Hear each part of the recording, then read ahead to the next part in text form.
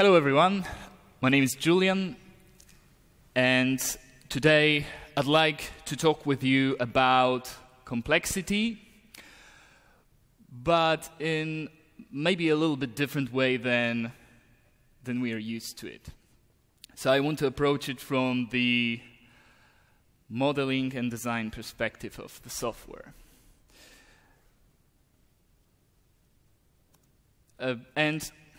Okay, so let's start with a little exercise. And I might ask Stepan, can you please draw a car for me? And try to do it in like 30 seconds. While I'll go through one slide, which is, in case you fall asleep on this presentation or decide to walk out, just this one thing. If you don't know any of these concepts, domain-driven design, test-driven development, solid principles, or functional programming, then stop coding, learn it, and then continue. How's that car? Okay, perfect. Thank you, Stepan. So, we got a car here, and what can we say about this car? Like, for example, how many wheels does a car have? This tells me maybe 2, maybe 3, because there's one kind of seen from the back.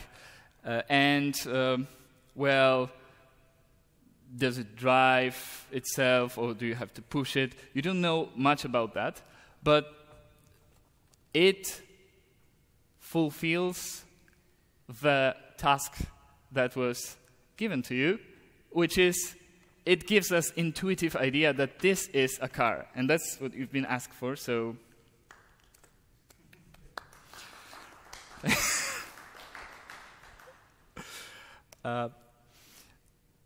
Now, so you can say it's a model of a car, right? In the specific context. And there can be a lot of different models of cars. And each of them will make sense in a specific context. So this is a model of Corvette, really nice car. And it's pretty formal in terms of that if that I could use this model, put it in some software, some 3D design software, and have a three-dimensional model of this car. I could actually build a chassis of this car fairly accurate, given such a model. But, and let's look at the other type of model. This one has a lot less details. And you can think that the purpose of this particular model of a car is to give you the sense of dynamism and actually to iterate on designing some nice car. I would argue that this particular model, as we see it will never be built. Which brings us to the point whether this car is real or not, or should we even care about it. So the next time anyone asks you to draw a car or perhaps design a system, first ask for what purpose. So we have different models of reality, and you can ask which model is actually the realist. Here you have an example of a model, of two models that tell you something about the matter. One is elementary particles, one which we probably, not many of us learned in high school. The other one is probably more familiar, which is the periodic table. Both of them describe the same piece of reality, which is matter. And each of them works really well in a specific context. If you wanted to model chemical reactions with elementary particles, good luck. But on the other hand, the atoms, the periodic table, doesn't tell you much of what is going on at subatom scale, apart from the fact that you can tell how many neutrons, electrons, and protons does an atom have. Which brings me to the concept that we will be referring to throughout this presentation from, I think that's the last book that Stephen Hawking wrote, which is The Grand Design. And they defined a term out there called Model Dependent Realism. And they argued that reality should not be considered as itself, but rather interpreted based upon models. And if you have several models that describe the reality well, then you can say that multiple realities exist based on these models. And that's why, and especially in software, reality is not that useful term, and models are. But now let's go back to the software, because this is a bit too theoretical, maybe. This guy, John Tuckey, that's the first mention of the term software in history. At least that's what I found out. Well, he said that software is comprising of routines, compilers, blah blah blah, and those components are as important as hardware of tubes, transistors, wires, and tapes. So this guy described two sets of items, and you can see that the fundamental difference between the two sets is the latter has the physicality. You can touch a transistor, but you cannot touch a compiler. So question is, what driven the design of these abstract items, like compilers, routines, and the way they were designed? And that brings us to basically all the concepts that we deal with in software, be it monads, functions, objects, threads. There is no physicality to them. They were modeled for us, software engineers, to do our job more effectively, to hide certain details, certain complexities, in order for us to free our minds to be able to reason about the business and not to have to think about zeros and ones. And that brings me to the concept of abstraction, where, as mentioned in software, everything is basically abstract. So let's see how languages evolved in time. You can imagine that at some point in human history, there was some caveman who basically pointed at some object and said, I don't know, bottle. There was no bottle, but fire, perhaps, or man, woman, spear. And this was what we would call a low-level language, an assembly. On top of that, they started to develop, they started to name groups of concepts. Like, for example, a man, a woman, and a child, a family. A group of people running after a mammoth with a spear, we call it hunting.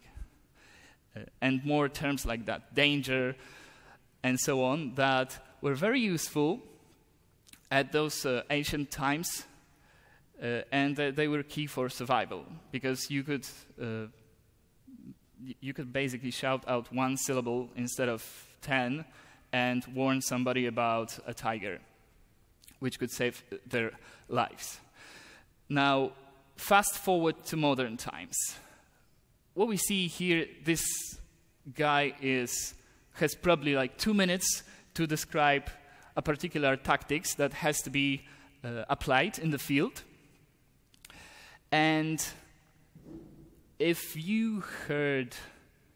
you're not that hardcore football fan, and if you heard what he's saying, although he would be speaking English, you wouldn't understand a word that he's saying, because he would be using all those jargon terms in order to save time and save the cognitive load from the players, so they can understand it very quickly and apply the tactics almost intuitively.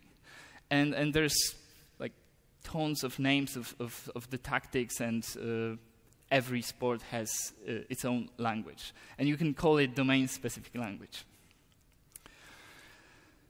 Now, you can already feel that language is built not only by one layer of abstraction, but tons of abstractions on top of one another. And just a quick demonstration of what would it be if we didn't have those abstractions. So here we have a definition of periphelion, which is defined in terms that we defined above.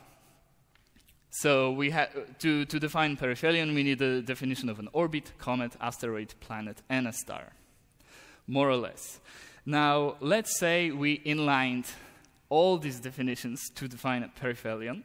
And I'll try to read this definition, and I'll see if any one of you understands it. So periphelion is a point in the elliptical path of a round celestial body which has removed debris and small objects from the area around its path. Small rocky celestial body or celestial object consisting of nucleus of ice and dust closest to a self-luminous gaseous spheroidal celestial body. That's how programming in assembly would look like if we wanted to develop a web application in it. One would say, is it really that abstract? Yeah, all terms that we use, they don't have any physical representation. And they were developed for us by very smart computer scientists in order to do a better job. And this is what we did with it. So we kind of capped the abstraction level with enormous complexity that is very hard to address, that is very hard to build anything more on top of that. So this will be a quick comparison of two different ways of representing a function in software. And this one is more of a dynamic language flavor. So all we know from this representation is that you have some input parameter and some output result. It doesn't tell you much. Can this function take a lot of time? Does it need a null check? Does it modify global state? Does it require global state? Can it mutate the parameter? Can it throw an exception? There's no information here. So you, by using this model of a function, you basically move the cognitive load of thinking about those terms to the user of this method. Now, and this is not any specific language. I try to be agnostic of a language. If this looks similar to some particular programming language, then sorry for that. This is another model which tells us a little bit more about this function. It tells us that it does accept an input parameter. Apart from that, it accepts a context that we might think that this is the set of dependencies it requires. I've drawn a different arrow here to signify that we could have a special operator that actually tells us that there is no way that this function will have side effects. And actually, there are experiments with applying something like this. I remember that Scala has this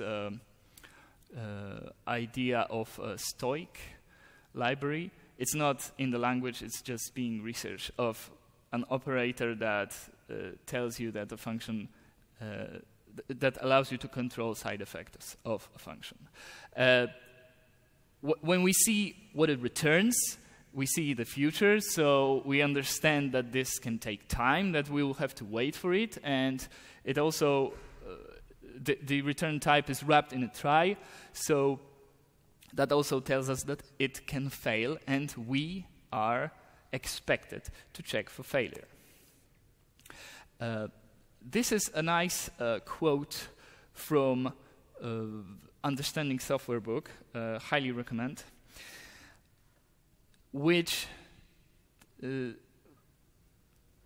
essence tells us that a lot of complexity is born of the fact that we have not constrained our system well enough. And these two examples that you see, this is no constraints at all, this is heavily constrained model. And so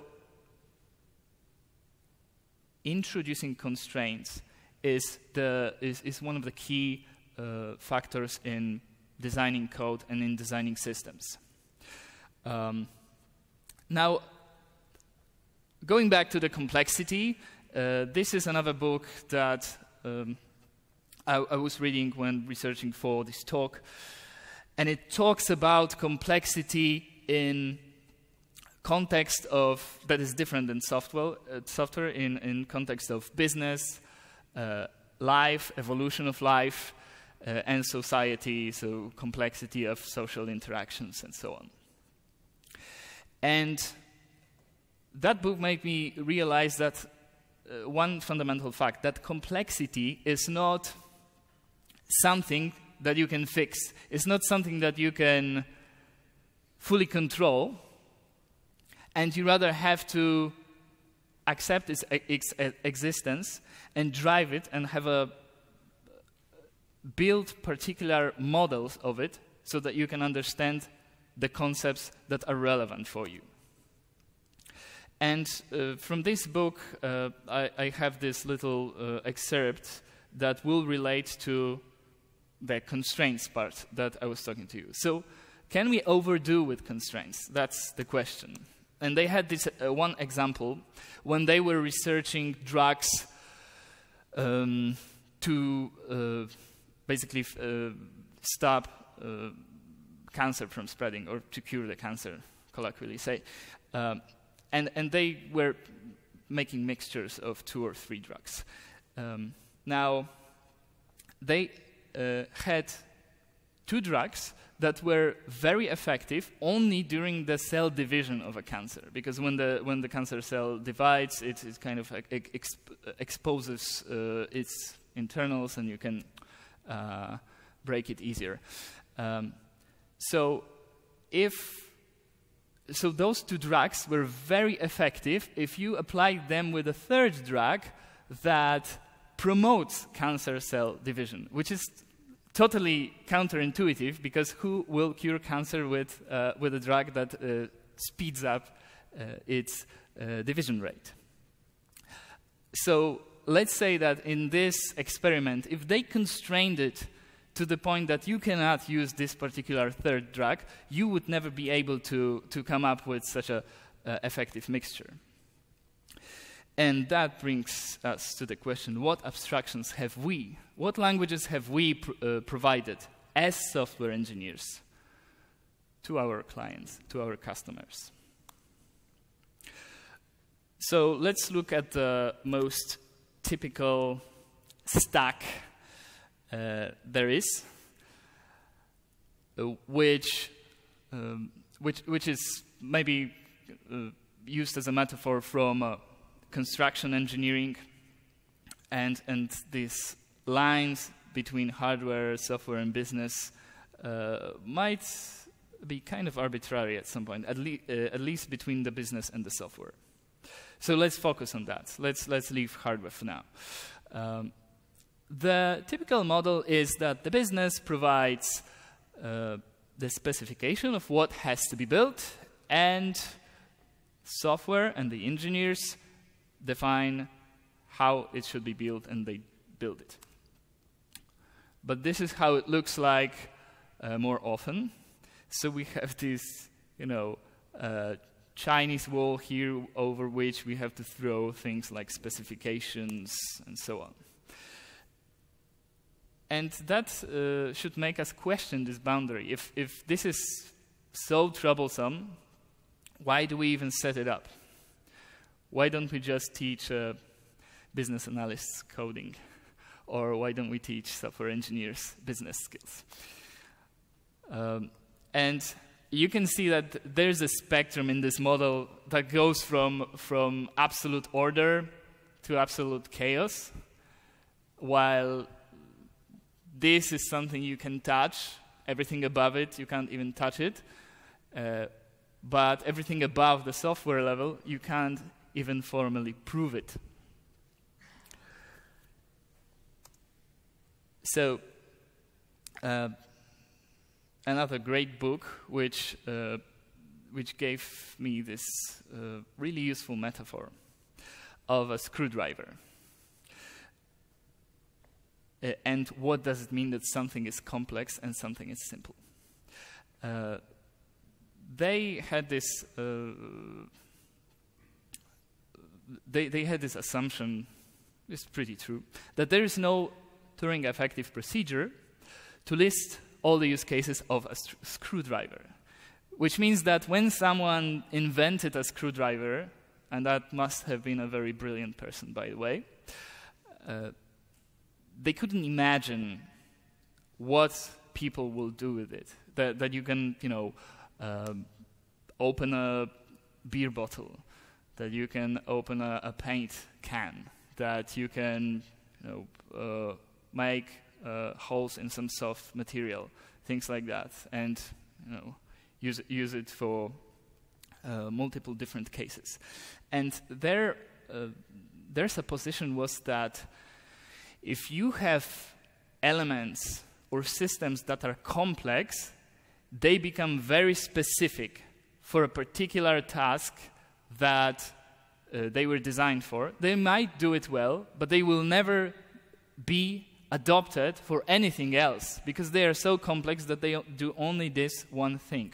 While if you design systems or tools that are simple, then you open the possibility to adopt it to many different use cases, like a screwdriver.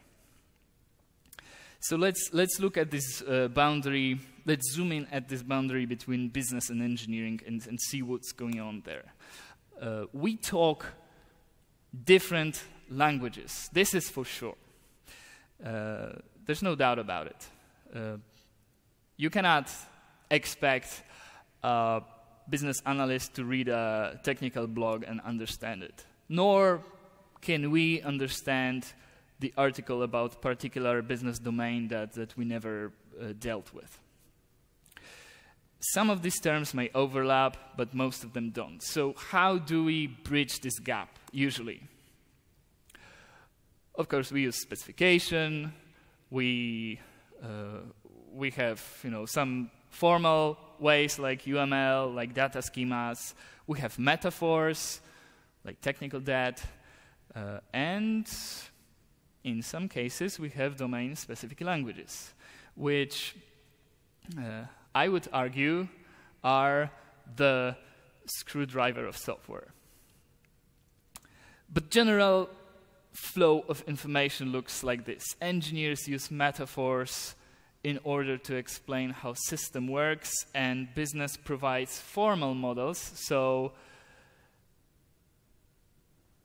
the different ways that you can interpret what business wants is limited. So let's focus on the concept of complexity. I had this thought some time ago because that delivery speed of every project I've been part of always decreased with time. And this is due to the fact that complexity of a system always increases in time. So, and we have another metric in physical systems that always increases, which is an entropy. And then I found out that this was not very original thought. Norman Augustine made up this point a long time ago. Now, can it be useful? Is this something more than a metaphor? Can we formalize it somehow to measure the complexity or predict the growth of complexity of systems? Not really, because entropy assumes that all the components of the dynamic system are self-similar, and in software they obviously are not. Plus, what is even a fundamental component of software? Everyone will describe it differently. So let's look at the definition of complexity that is super formal. That is expressed by equation, which is McCabe's cyclomatic complexity. And there were further refinements of this definition, but all of them based on this. So you have a graph of dependencies in your system, and you have these three metrics, and you can calculate the cyclomatic complexity. Perfect. Super formal. Why don't we just scale it up at the system level, and we will have a definition of complexity? And I was researching that a bit, and there were some white papers about that, but apparently, if you try to look from the business perspective, the complexity has more of a, you would say, subjective component, and thus this is the part of complexity that you wouldn't be able to measure that easily by just looking at the description of a system, which is the code. And again, cyclomatic complexity only indicates what is the complexity on the unit level. What about how these units collaborate? Should we assume this structure is perfect? Of course not. It's far from perfect. And there are good attempts of looking at the system as a graph itself, or even an ecosystem where you have different services or microservices talking to each other. And if you look at it as a graph, you can develop tons of very useful metrics to define the complexity of your system. This is one particular take on that from Edmund Kirwan. The other one is from the tool called Structure 101, which analyzes the package dependency graphs and tells you whether your project is healthy or not. Hint, never create a package named helpers. And some folks even argued that if you visualize these graphs of dependencies in a more human understandable form, then you can use it to break out the monolith into microservices or into services. So you see in a circular representation of these graph dependencies how different parts of the system are coupled together, and you can squeeze them into a single service. That's a strong indication that these should be together. Now, so this is the component structure analysis. This is what we call it. Again, there's the same problem. You can see the kind of recursion here, that it only indicates the complexity at the system level. But what about how can we say whether the system expresses the business idea well? Should we assume this expression is perfect? So let's look at the pyramid of wrong. What can go wrong? The code can be wrong, the specification can be wrong, and the idea can be wrong. And this is arranged in a form of pyramid for a particular purpose, because we as engineers tend to focus very much on one particular peak of this pyramid, which is wrong code. But the code can be right. If the specification is wrong, then we lost. And again, you can go even further and say, well, the specification can be right, the code can be perfect, but the business idea can be wrong, and bam, we lost again. Then the question is, or the observation is that we really focus a bit too much on how to, use tools to write code, rather than how to be able to validate the business idea. How do we run unit tests for a business idea? Is that even possible? And this is, of course, this eternal discussion between project managers and software engineers. Not really useful. We should probably try to help one another. And there is an idea that is gaining a lot of attention, and I like the way that it's been popularized by emergence of data science as a mainstream discipline, which is experimentation, or how folks refer to it, testing in production. So we have users, we have the population of our users. We can divide them into groups. We can test a particular feature on one group and the lack of this feature on another group, and validate if the outcome, if the user behavior, if the theory that we have about how the users will behave, whether it's a feature that will actually drive a better acquisition or help users in a particular way.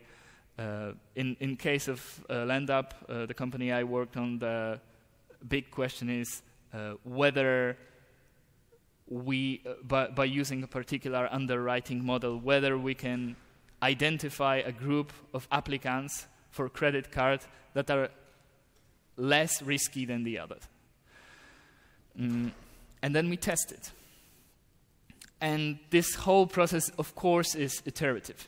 So we start with modeling of our domain.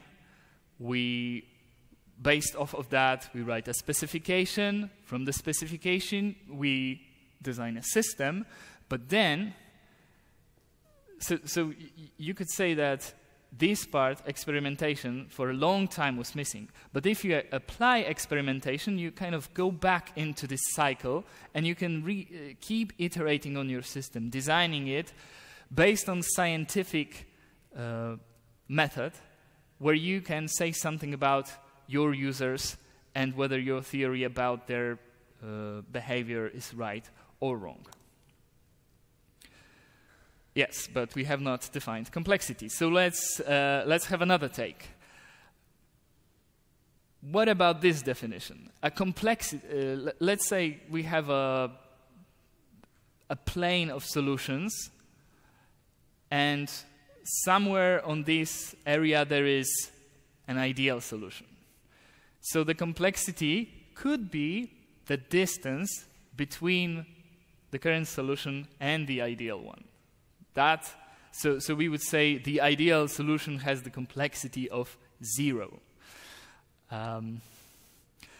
It sounds nice, but if we define it, we would say it's an Euclidean distance in multidimensional system between current solution and ideal solution, where the ideal solution is unknown, because if we knew it, we would build it, and it's also always changing.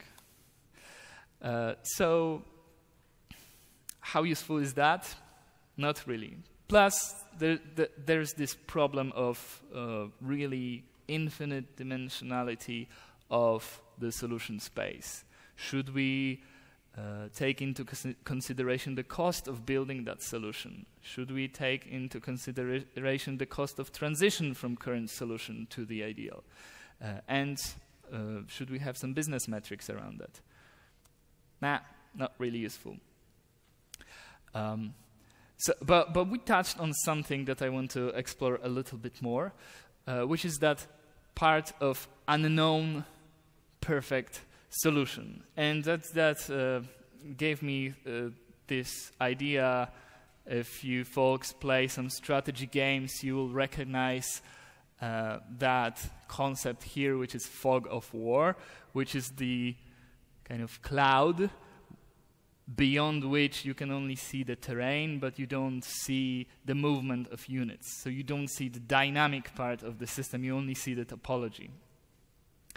And in a lot of cases, our work is the same. There is a big fog of war where we can only, where we know only parts of characteristics of either the business idea or the system that we are dealing with. And we cannot assume anything beyond that. We cannot assume any dynamic behavior about that. So it's like you have two types of systems. One that are simple, that you can formally prove, that you know everything about them, like a clockwork. And the other one is complex, the one that you can only reason about, let's say, stochastically, so by applying some statistics. And that brings me to this nice depiction of how applying different models can simplify the work, or can simplify the description of a system. So this is a model of a gas with all the particles bumping from each other and from the walls of the box. And if you were to figure out certain metrics about this system, like for example its temperature, and if you were to apply just like the principles of movement and energy, you would have to model every single movement of every single particle and maybe do some event-based simulation to see how the gas as a whole will behave. Then good luck with that. But fortunately, we have the equations from thermodynamics, and we can do it fairly easily by not considering the gas as a set of particles at all, but as a substance that has a few well-defined metrics like temperature or pressure. And this is an example of where a model that hides certain details about the system can simplify reasoning about this system greatly. So we're nearing the end, and I want to try to convey the message that you would take home with you, which is that it is not the reality of software, it is not the way that systems are that is complex. It is the way that we speak about them, that we choose to speak about them. And with every line of code we write, or with every line of code we decide not to write, we are developing a language for the consumers to use. And we have the ability to make this language simple or not. But what's in it for us? So this comes from my big skepticism about tools and frameworks. And I think the industry is growing towards this attitude, because people get burned too much on frameworks over and over again, and start realizing that there is no golden hammer, there is no ultimate framework that will help us simplify our system, that we actually have to do it ourselves. So let's have this approach too. Let's not build frameworks for our customers, or let's not build super complex systems for our customers that they can only do one thing right. Let's give them some power and see them solve their problems by themselves. And I think the most successful example of such an approach in software, I would argue, is emergence of sequential query language. SQL has existed for, I don't know, 30 years right now, and it's one of these tools that actually totally denies the hype cycle. SQL is always there. There's no overinflated expectations about SQL. There's no hate on SQL, although there was some period where the no SQL movement was very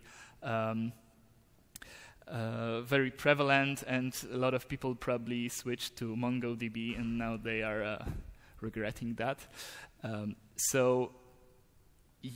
And I'll go back to this idea of a screwdriver, where SQL is the screwdriver of software, where when these people developed this language, they had no idea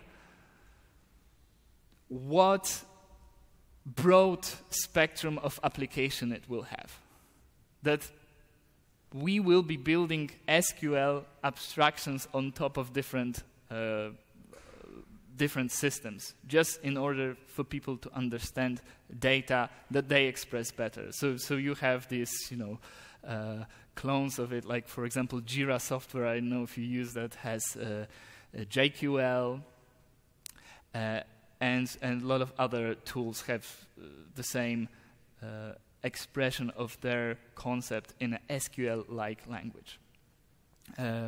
One emerging trend that I really like is the Facebook's GraphQL, which is a way to describe API in a similar way, and I feel like it might be the next screwdriver.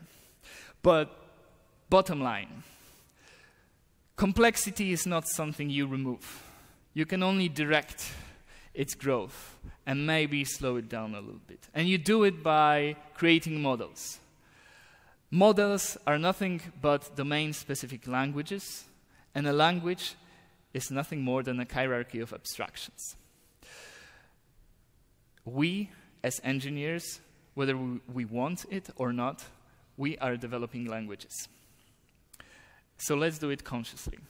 Let's not develop languages that only have one verb that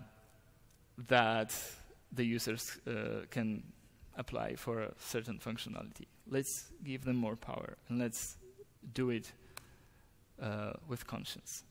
With that, I'd like to thank you all for attendance, and go home and write a DSL, see how it goes. So if you have any questions, I would welcome them now. If not, then thank you very much.